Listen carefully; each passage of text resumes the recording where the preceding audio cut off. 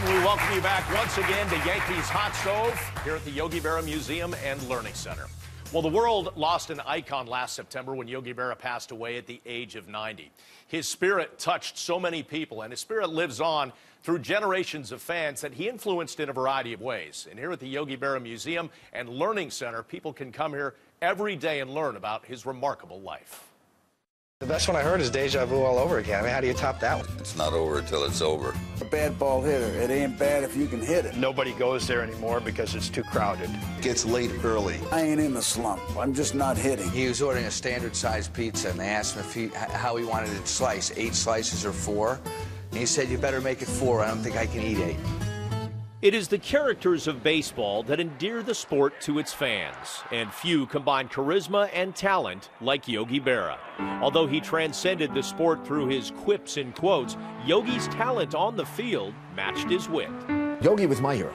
I was a catcher, a Yankee fan, and there was number 8, Yogi Berra, probably the biggest character in the game at the time, as well as the best clutch hitter.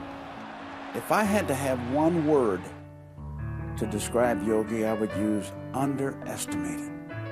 His entire life, everybody except those of us who knew him, they all underestimated him.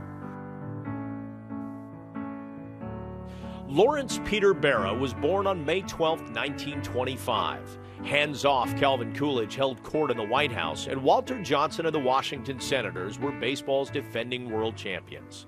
Berra was raised in St. Louis, where a childhood friend thought he looked like an Indian snake charmer, a yogi, and a nickname was born. Baseball came before books in Yogi's childhood. He dropped out of school at age 15 and went to work. In his spare time, he honed his skills as a ball player. Eventually, he and childhood friend Joe Garagiola tried out for their hometown Cardinals. But it was the New York Yankees that stepped to the plate and signed Yogi in 1942. The next year, toiling in the minors, Yogi joined the Navy and the war effort. Yogi enlisted in the Navy that he had no idea what he was getting into. He ultimately was serving on a rocket boat, which was basically a 36-foot boat with a 6-man crew that actually was a very big part of the D-Day invasion. After having contributed to the biggest military operation of the 20th century, Berra returned to baseball and established another lasting legacy.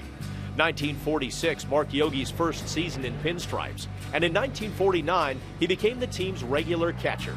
At first, he was much more valuable in the batter's box than behind it. Yogi went up there to hit the ball, and he didn't necessarily look for a real good pitch, and so it made it hard to pitch to him. You're a pitcher, you think, boy, I'd rather pitch to Yogi than Mantle, not me. Yogi I feared. Yogi's greatest asset was deliver under pressure. Berra connects and the ball goes high and far over the right field wall. Yogi has hit the 5th Grand Slammer in World Series annals. For over a decade, Berra delivered the fulcrum between 2 Yankee dynasties. He earned American League MVP honors in 1951, 54, and 55. He was a 15-time All-Star, and his 10 World Series rings more than any other player in baseball history. As Berra matured as a catcher, he redefined the position, mastering the art of calling pitches and handling pitchers.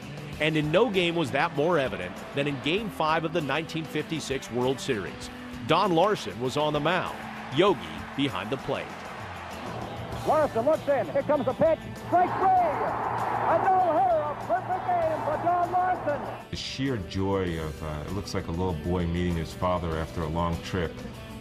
Just jumping into Larson's arms. It wasn't so much that he was a big part of it, but it was the fact that the Yankees won, and it was historic, and he did indeed have a part in it. In 1964, after 18 seasons, his playing career winding down, Berra was hired as Yankees manager, and his golden touch continued. The Yankees won the pennant, but lost to the Cardinals in the Fall Classic. That loss cost Yogi his job.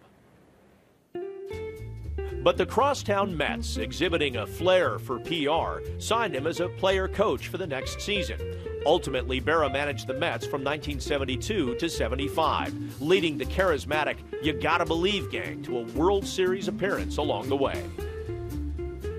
Mr. Berra, would you object to Mr. Trio being in our bullpen? I don't care. As long as the fight starts, he stays there. He's too funny. But as Berra might say, his Yankee career wasn't over till it was over. In 1984, the Hall of Fame catcher returned to manage in the Bronx. But it didn't last long. Yogi was unceremoniously replaced by Billy Martin the next season. It was a bitter moment for Yogi, and he began a 14-year self-imposed exile from the Yankee family. Finally, in 1999, Yogi and George Steinbrenner reconciled their differences. There was George, and he came in, and George and Yogi talked, and then we went on live on the radio. And I remember calling George after the radio show, and he just said to me, "This is a great day for the New York Yankees." After his reunion with the Yankees, Yogi served as an ambassador for the team he loved. He was honored as a member of baseball's all-century team. But his true joy came in his frequent visits to spring training and to Yankee Stadium.